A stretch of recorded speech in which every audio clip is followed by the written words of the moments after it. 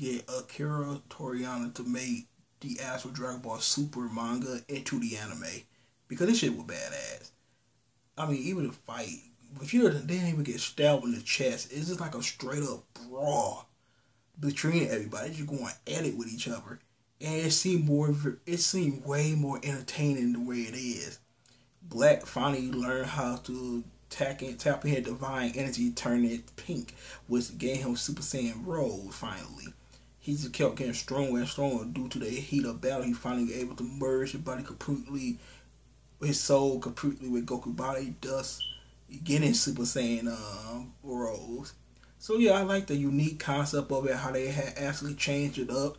And man, they need to put this shit in the damn anime. I swear they do. The manga is incredible.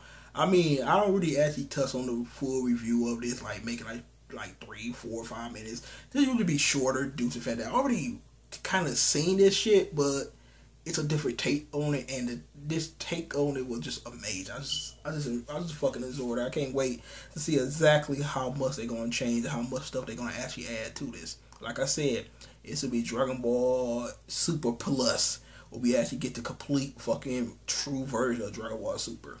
But anyway, I told you guys, thank you for your rate, comment, and subscribe. And I am out of here. Peace out.